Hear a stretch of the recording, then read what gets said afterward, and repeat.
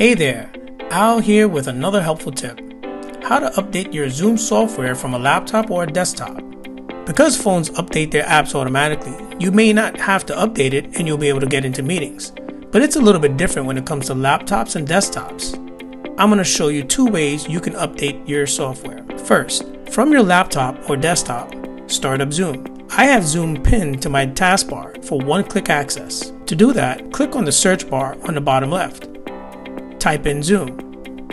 Right-click on Zoom, then click Pin to Taskbar. Because I already have it pinned, the option says Unpin. Now open Zoom. Now click on the profile at top right. Scroll down and select Check for Updates.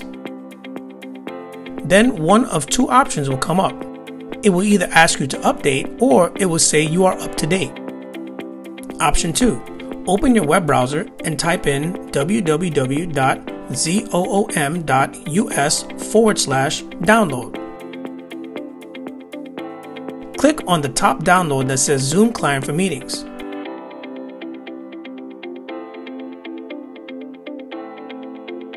Open your download folder, find the file, double-click, and run.